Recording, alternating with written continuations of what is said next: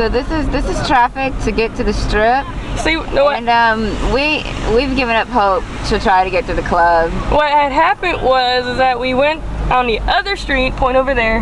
Yeah. Anyway, there's another street, and then we could not find parking. So this is a strip, and all of the traffic. See the traffic. See the traffic. See, go. See the traffic. See the ignorance.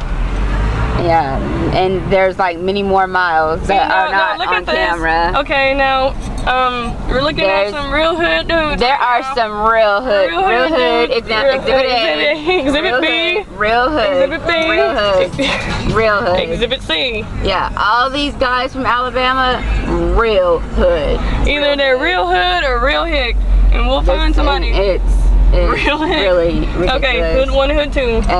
There's some more exhibits right there. Or got haters. Exhibit right there. And 24 inches, like we can't read.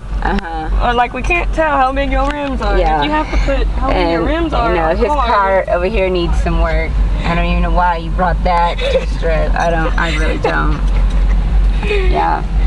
On a side note, we've seen plenty of hick vehicles too. Like this one over here.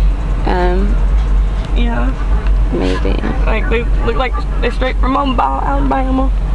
I don't even feel good. I think the seafood and alcohol is definitely not a good mix. I would never recommend that, ever. I've never felt worse in my life. Well, I probably have, but not going out. This is just stupid.